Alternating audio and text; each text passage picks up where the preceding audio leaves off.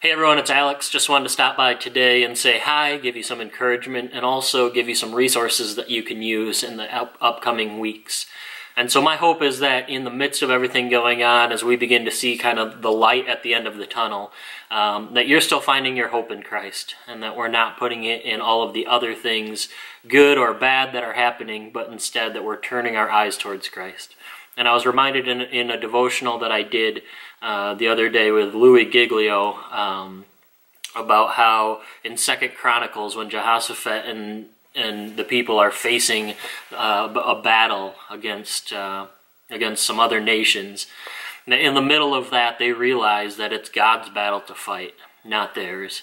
And so when they entered battle, they didn't take up positions of strength and battle, but instead they took up positions of worship. And as they worshiped, God delivered them. And so my prayer is too that we can take up a stance of worship, that together in the midst of all of this we can be finding ways to worship God and putting that at the forefront. And in the middle of that chapter, we read this, right? We don't know what to do, but we fix our eyes on you. And so God's people, in the middle of a time when they weren't sure what was coming next or what was going to happen, looking at an enemy around them that seemed bigger than what they could handle, they fixed their eyes on Jesus. And so my hope is that together we can do that. And in doing that, I want to equip you with some resources, especially if you have kids at home or maybe grandkids that you're interacting with during this time, some resources that you can use to help fix our eyes on Jesus. And so the first one I sent out a few weeks ago was this Everyday Family Faith book. It's a book that was produced by our denomination that has been a good tool. So each day you can go through and do different things, talking about different faith questions that you can be answering together, different activities of things that you can do to point your eyes towards Jesus. If you didn't get one of these and you want one, feel free to shoot me an email, and I can definitely get you a copy sent out. The second thing that I have is the sermon notes. So if you are watching online sermons in the middle of this time, then this is a good resource to help keep kids engaged. Sometimes it's hard to keep them engaged in an online service, and so this is just a way that they can have their eyes opened to some of the things that are happening in that service and to fill out something like this.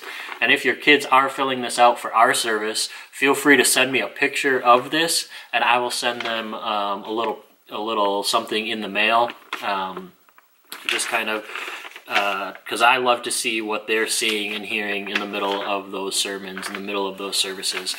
This is available online as well.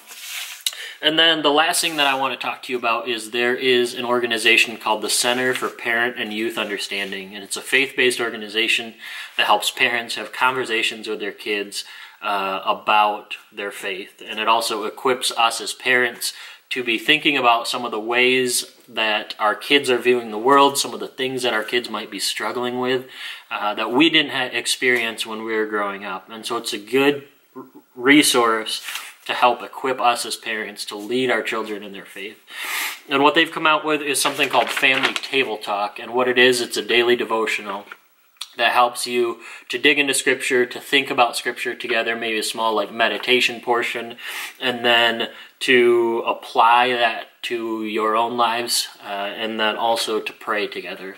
And so this is a daily resource that they're coming out with in the middle of everything happening with COVID-19.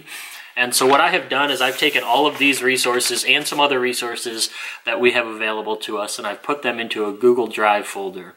And so the link to that folder will be attached to this video. We'll also send it out on Facebook, Instagram, and probably through the church email as well.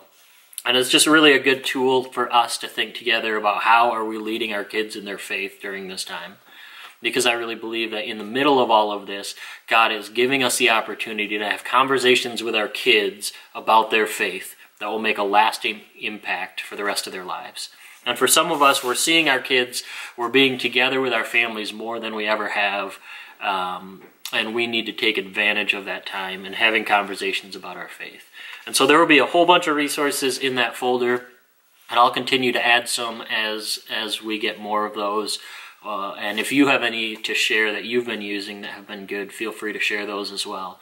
And together we'll continue to grow our faith and the faith of our children and grandchildren and generations to come.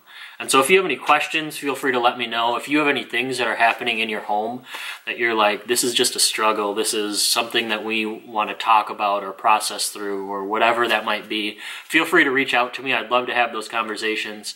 I'm missing you and your kids. I'm missing being together at youth group and middle school youth group, and I know cadets and GEMS counselors and Sunday school teachers are all feeling the same way. And so we look forward to the day that we can be back together, but until then, we'll use resources like these to help us build our faith.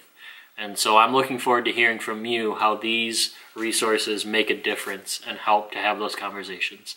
So we'll talk to you again soon, and hope you guys are all doing well.